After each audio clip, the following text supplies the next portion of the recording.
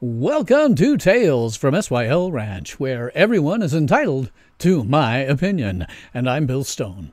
While I have your attention, I'd like to ask that if you like what I'm doing, please like this video, subscribe to my channel, hit the notification bell, share me on social media, and tell all of your friends, family, neighbors, pets, and livestock to do the same. Following me and sharing my videos is really very important. I'm a one-man shop with no money for advertising, so social media is the way that I grow. So please follow me on Twitter at SYLTales and any other social media. It's on the About page for the channel. I would appreciate your support via my PayPal tip jar, my Subscribe Star, my merch store on Teespring, or a place on my website where you can support me further. And there are links to all of these in my description box. So here we are, Doctor Who Season 12, Episode 9, Ascension of the Cybermen. As a non-spoiler review, I guess I can say, meh. I mean, it's not a horrible episode. It's just kind of a meh. You kind of need to watch this if you're going to do a setup for next week's episode, but as an episode on the whole, it's just kind of meh, with the exception of a few moments. So, unlike most reviewers, I don't just sit down and I walk through the plot, pausing to say what I liked or didn't. You will always find more depth with me, except Batwoman reviews, than any other reviewer, because I will touch on everything that goes into making a film or a TV show. So, we will just take it as read that if you've come to this video looking for a review, you've already watched Doctor Who Season 12, Episode 9, Ascension of the Cybermen, or you just don't care if you have it spoiled. But for safety's sake, we should probably issue a Spoiler alert! Spoiler alert! All hands, prepare for incoming spoilers. Yes, it is a spoiler alert, and that is because I am a Fandi master, and that means that the fandom is strong with me. And this is neither a boast nor a brag. This is sadly where you find yourself after having watched, read, and listened to over 100 years' worth of science fiction. The problem with Fandi masters is that we are cursed. You just can't see all of this new stuff without seeing the century that came before. And you find out there's not that much that's original, and it sometimes interferes with your ability to enjoy things. One thing I do not do is outrage videos. There are a lot of reviewers on YouTube and other places who are simply actors portraying outrage because outrage sells. They seem to hate everything with a knee-jerk reflex because the viewers want to see them hate things. But this causes a weird feedback loop between fans and popular YouTubers, because the YouTubers will be enraged, the fans will go away enraged, and the YouTuber will be enraged about something else, the fans will go away enraged by something else. It just feeds off of each other until finally nobody can, enjoy anything, even if it's any good. So I don't do that. If I like something, I will tell you why in detail. If I don't like something, I will tell you why in detail, but I do not do outrage. Unlike other reviewers, I am the adult in the room. Okay, I usually try to start off a review talking about what I think are good things, the great moments in it. One of the great things that I liked was the Doctor being extremely adamant that her companions flee the Cybermen. I thought that was very nice. I mean, so far, Whittaker's Doctor has had really little connection to her past. This is clearly, finally, a reaction to Bill having been converted to a Cyberman, and it works very well here. I thought all the Cybermen waking up in the war carrier was nice. It was very reminiscent of reveals of very similar Cybermen reveals in Classic Who. I thought it was a good callback. I must admit, I'm a little mystified about what's going on with Brendan. Now, this is either a good thing or a bad thing, and we'll find out next week. I do continue to believe that this is tied up, and it's some sort of poor man's implementation of what Whovians call the Cartmel Master Plan. Now, it was to have been a Seventh Doctor story arc had that series not been cancelled. It was an explicit attempt by then scriptwriter Andrew Cartmel to provide a more mysterious backstory for the Doctor that went back into ancient Time Lord history. Now, I'm not going to spoil this for you, but if you want to read about it and see the specifics, I do have a link to it in my description box below. I ultimately think all of this is going to be tied up in the giant space warp Stargate thing leading to Gallifrey, where the humans went, who the Ruth Doctor is, who the Timeless Girl was, and why the Master destroyed Gallifrey. And hopefully the execution on this will be good. But with Chris Chibnall writing it, who the hell knows? The guy's a hack. Cringe moments. I had a lot of those. Now, I watched this episode twice, as I always do for reviews, at least twice, even for modern shows. I do it first time so that I can watch and see if I like it, and the second time I can go back and sort of analyze why I didn't like it, or didn't. Like I said, this was just meh. So I watched the episode twice, and I never caught the names of the non-regular characters except Ko Seamus, and that because it was made a story point. This is indicative that you've written really unmemorable characters. Graham has a line, we have to lug all this stuff down there when they're at the top of this hill, and hey, Graham would be good at cringe moments. The doctor had the exact coordinates where they were going to be, yet she landed the TARDIS a mile away. Even if she just landed closer, then everyone would have escaped and, safe and sound. But she had to do it that way because plot. It was lazy writing, the usual Chris Chibnall crap.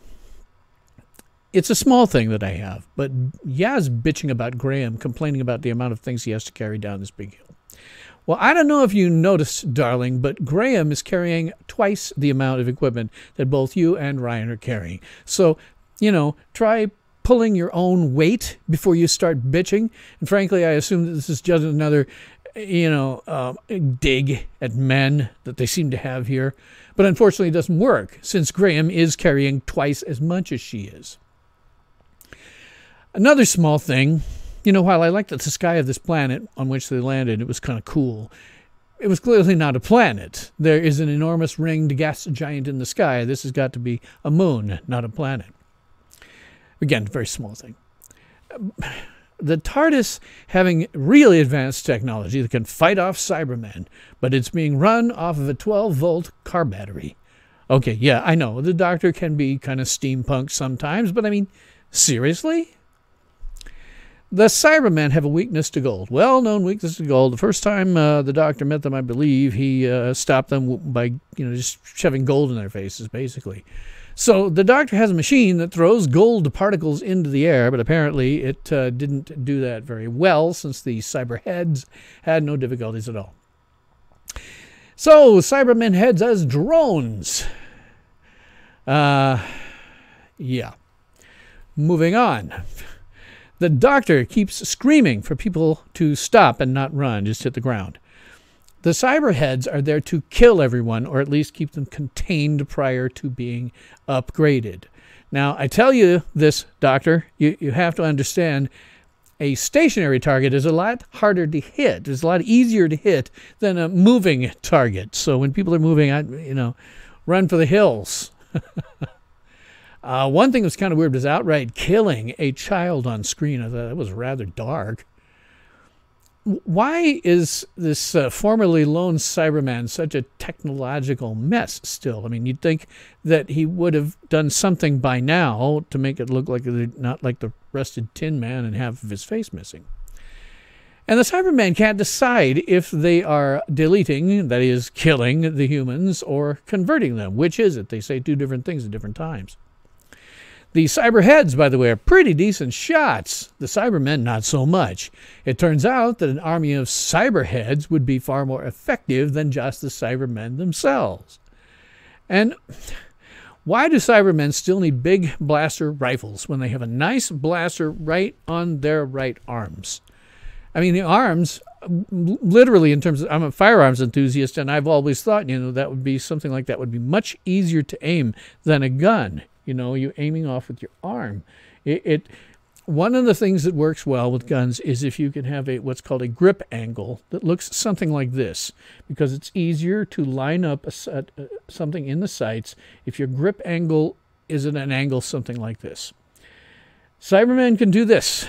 That is perfect. It is just like pointing at something. It's much, much easier. Same as this grip angle is easy to point something at and, see down the slides and have your hand be, mostly normal position. Having a gun on your arm is, again, a perfect thing. You can use that to aim. And I don't know why they even bother with blasters, ever. Graham. He would never have left Ryan behind. That is totally out of character. He would have run out of that closed door, that ship's door. Before it even closed, he would have left Yaz there, even if it meant certain death. But He had to be completely out of character because of plot. So the Doctor isn't so much of a pacifist now. This seems a little bit out of character for someone who has eschewed violence ever since they haven't fought in the Time War and killed many, many, many people. You know, the last Doctor in his beautiful speech where he talks about all the people he's killed, and when he closes his eyes, he hears more screams than you can possibly imagine. How has that changed from that Doctor to this one? She killed all those people, just in another incarnation. This should be something that bothers her. So she's got this grenade, and I understand that it's going to be used to try to incapacitate the Cybermen, but it just seems to me that a better writer would have been able to think up something where the Doctor did something clever rather than just blowing something up. And besides, to be honest, the grenade was not that effective. All it does is knock the formerly known Cyberman off of his feet for a while.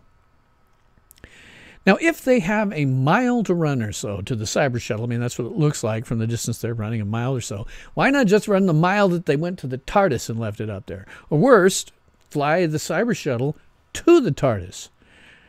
But they couldn't do that because of plot. There's a line here. The Doctor has, if it helps, have a ginger. And she holds up a little packet of things. Oh, come on, Chris. Everyone was expecting a jelly baby. Why did you need to change it? I mean, I guess it's the same reason that you got rid of Unit, because you want to have a pointless need to change things that have always worked so that you can show how much better you are. Well, Chris, look at the ratings and tell me how that's working out for you. This show could be canceled at the end of this season, thanks to Chris Chibnall. The formerly lone Cyberman says that the war carrier is the site of their greatest defeat, yet it's filled with Cybermen. If they were in a battle, wouldn't it have been nice to have those Cybermen awake? Maybe it wouldn't have been a defeat if they had. And also, this formerly lone Cyberman, because of this cybercron thingamajig he's got, seems to know about this place, and you know, it can't be that far from where the humans were because their ship broke down and they're just floating around until they find the spaceship. Wouldn't it have been a good idea to stop off at this carrier, fire it up, wake up the Cybermen, and get the formerly lone Cyberman and his buddies repaired, and then go kill all humans? But they don't because of plot. There's a great exchange between Graham and Yaz that occurs fairly early on when they get on the carrier. Graham says, "War carrier, are you thinking what I'm thinking?" Yaz says, "What was it carrying?" Well, Graham and Yaz would be good at cringe moments. Graham doing Cockney rhyming. Is this, I have to ask, because I don't know if I've got British viewers, let me know. Is this still a thing in the UK? Because as a former actor, I thought that it was really something very stereotypical that bad acting schools taught American actors rather than teaching them actual modern dialects and the way that Brits really speak.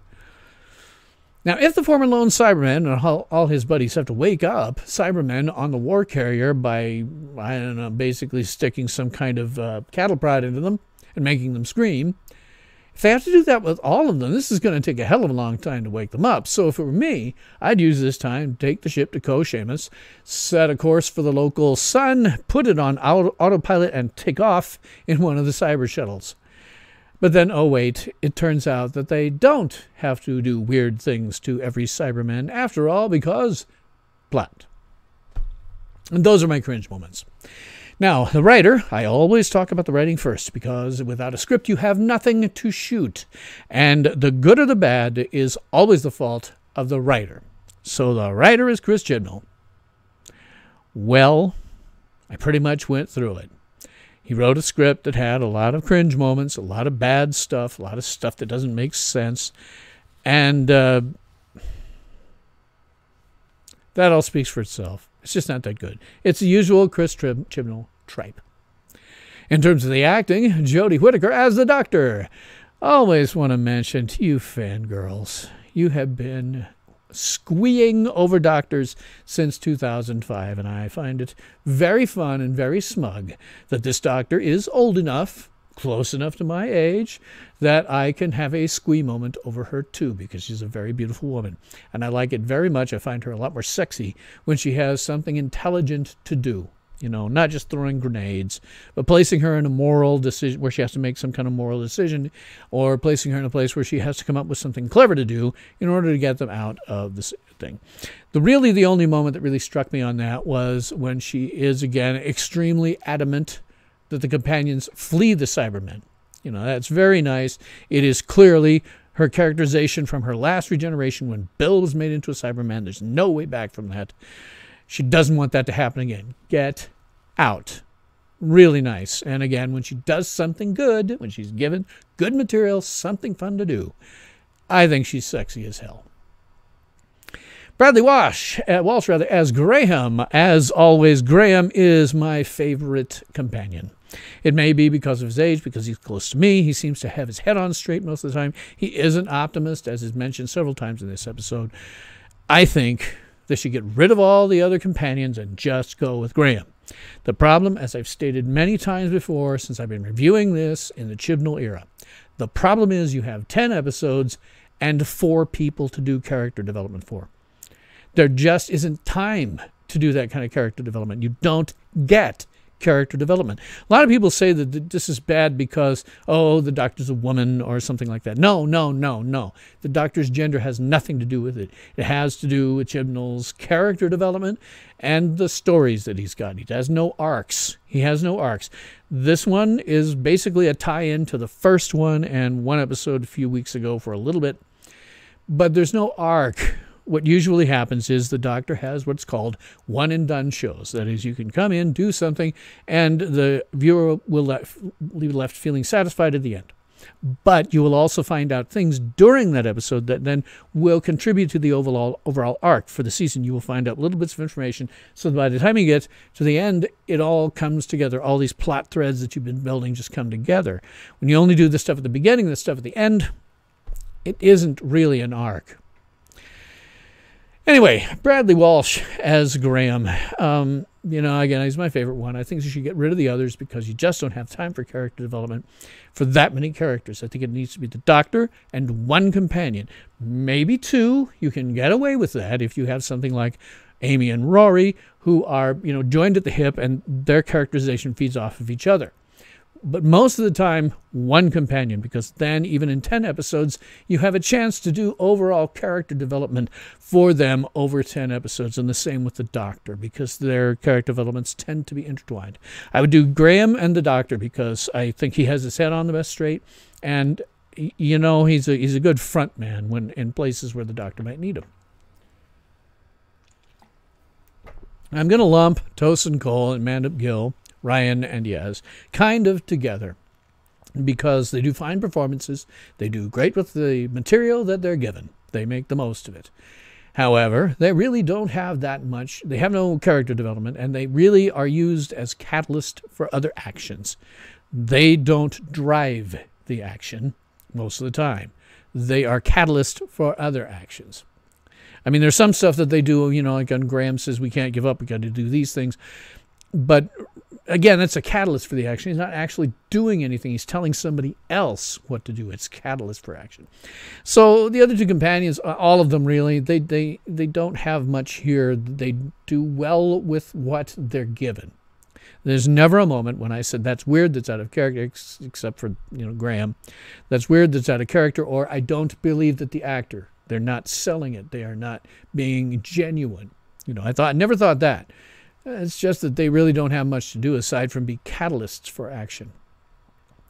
There is Ian sorry, I'm screwing this up. Ian McHalinery. Yes, Ian McHalinery as Ko Seamus. He wasn't in the episode for very long, but I actually liked what he was given was good, actually. You know, a guy who has been left behind here as the final sentinel to wait for other people. He hasn't seen any in a long time, and he knows where they're going, which is Gallifrey, but not the Gallifrey of the present, which is very interesting.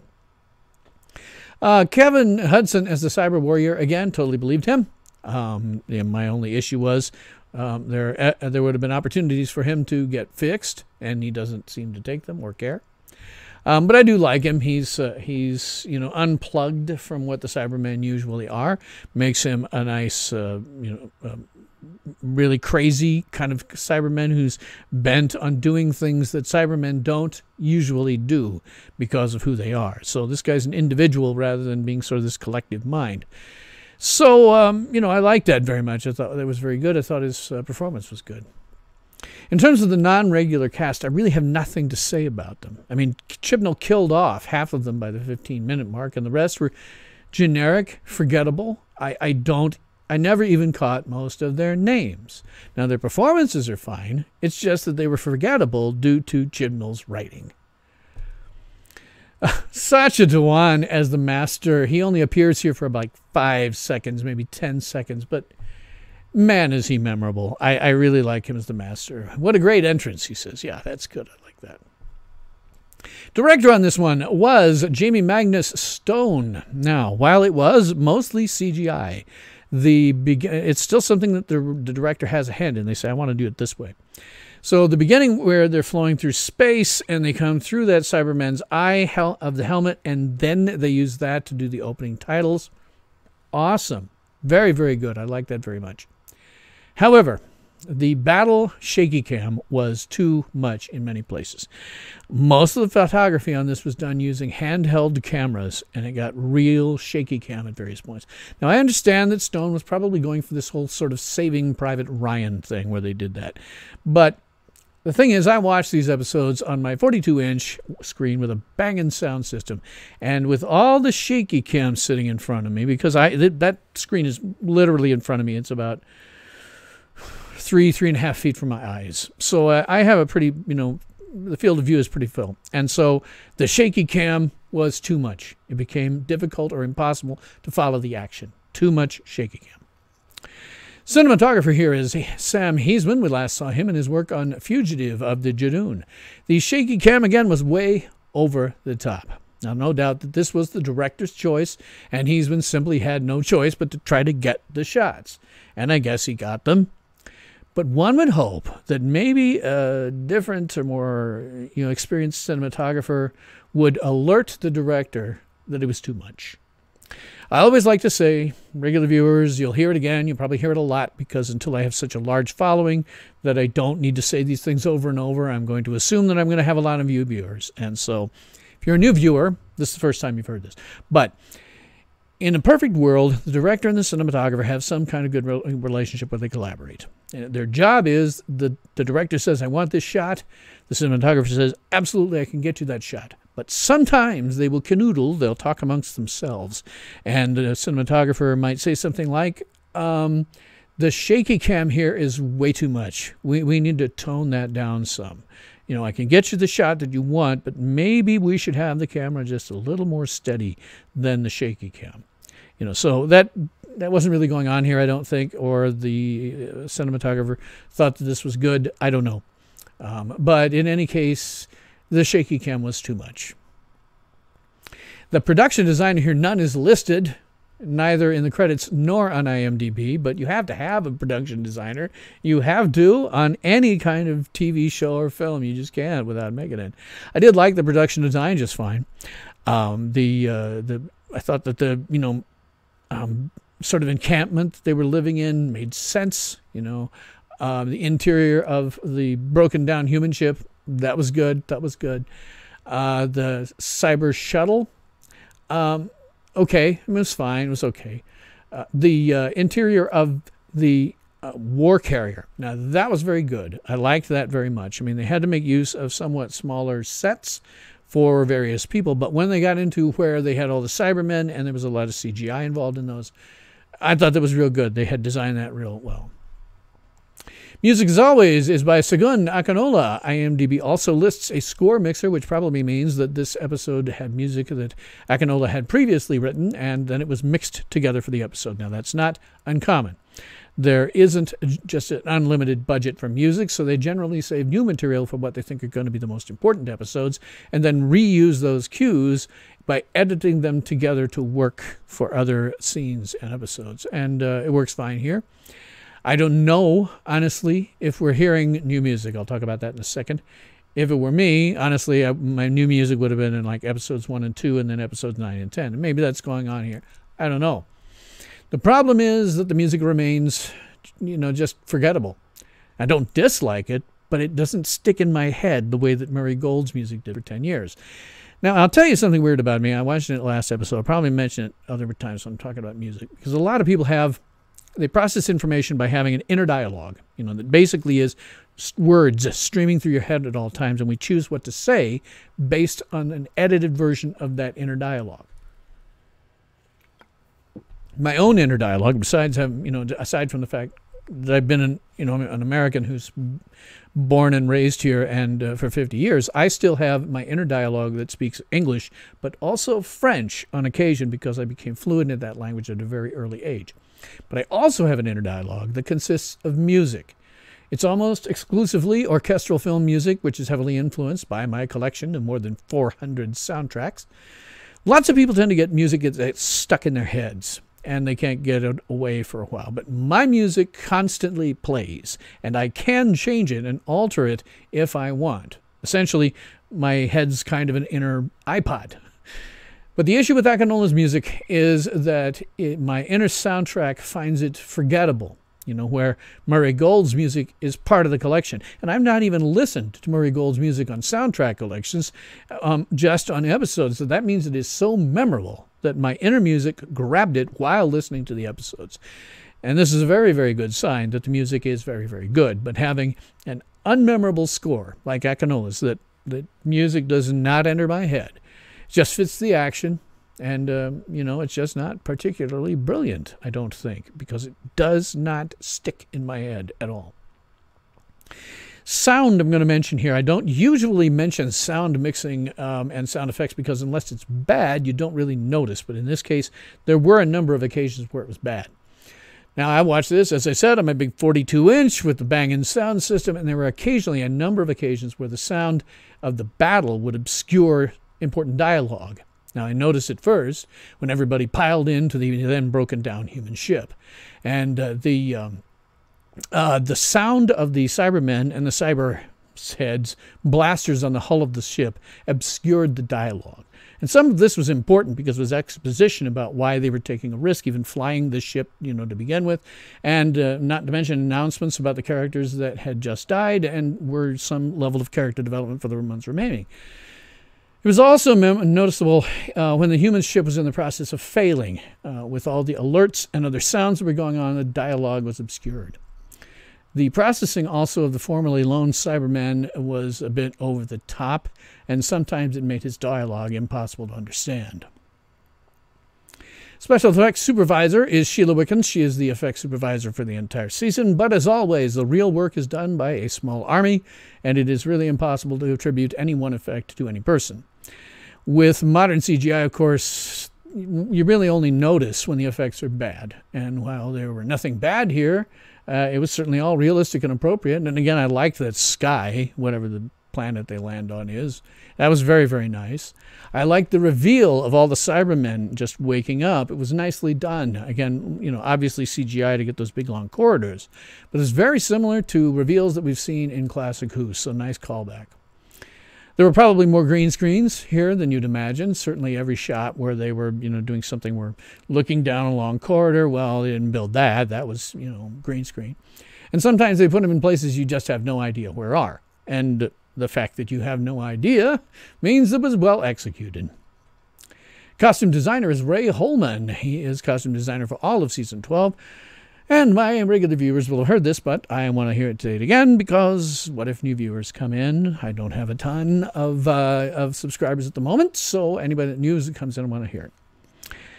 Costumes should always tell you something about the character. So, for example, people make choices in their own life about what clothes to wear, and one person makes a different choice than another person, and So, like if you saw me on the street today, you would have seen me with the Moods of Chuck Norris t-shirt, where it's just the same thing over and over for every mood.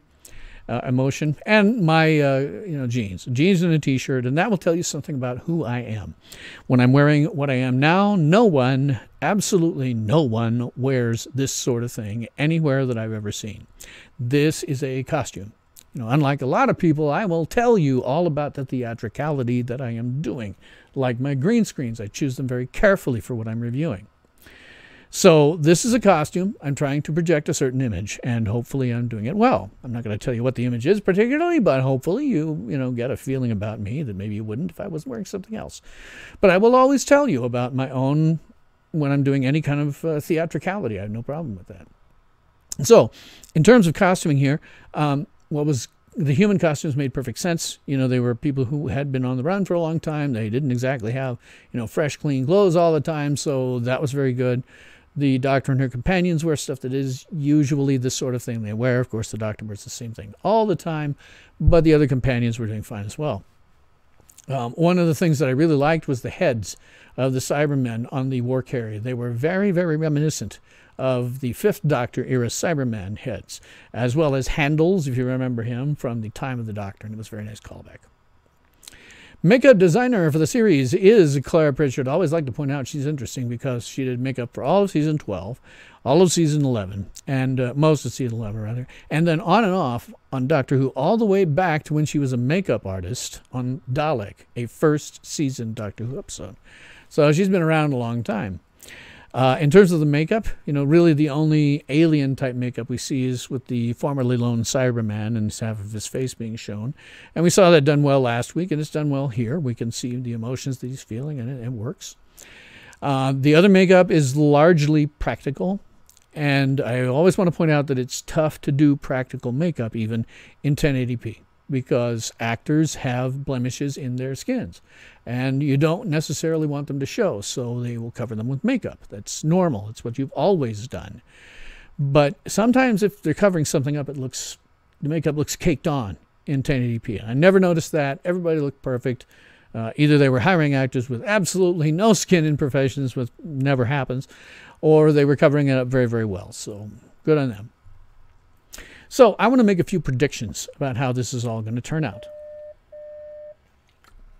I'm going to be all Fandi mastery on you, and I'm going to make a few predictions based on what I think is going on here. I think the humans who went through the Stargate thingy were actually the first Gallifreyans. And I think Brendan is somehow related to Captain Jack. I'm not sure. The Ruth Doctor, she's going to be one of the first Time Lords. And she is descended from the humans who went through this Stargate, the very, very first Gallifreyans. Now, the Doctor doesn't remember her because she doesn't remember the Ruth Doctor because the Doctor herself has, in fact, had not one, but numerous 12 regeneration cycles dating back a long time, potentially a billion years to when the Time Lord Society started. So what the Time Lords have been doing is wiping her memory from time to time. So she just doesn't remember things that went on in her past. But she's going to have a pivotal, important role in this first founding of Gallifrey that, again, is part of this poor man's Cartmel master plan. So we will see. We will see. So at the end of any episode, we might ask ourselves, is it any good? Meh. There were a lot of cringe moments, a lot of things that didn't make sense because they had to have plot and people were out of character and stuff that didn't make sense and all was just in service of plot. If I was going to recommend this, just anybody who didn't know much about Doctor Who, I'd say, this is not a good representative of how good Doctor Who can be. It is a setup for the next episode. So we will have to, if you're going to watch it, it's for the setup. So we'll have to see how that goes. Hopefully, Chibnall will somehow, meet or even exceed my expectations, which with the Chibnall era are damn near next to dinosaur bones. And that is all that I have to say about that. I would love to keep the conversation going, so please leave your comments, questions, and nasty remarks, and I'll do my best to respond to them. So, a little bit of ad copy. In the style of the immortal Ernie Anderson, who was one of those voiceover guys that you used to hear. Next time on the Fandi Masters review of Doctor Who. The true identity of Ruth is revealed when the Doctor and friends travel to Mundas to defeat the lone Cybermen. That's next time on the Fandi Masters review of Doctor Who. So, thanks for watching. I would love to, that's all the time that we have today for this episode of Tales from SYL Ranch, where everyone is entitled to my opinion. And I'm Bill Stone.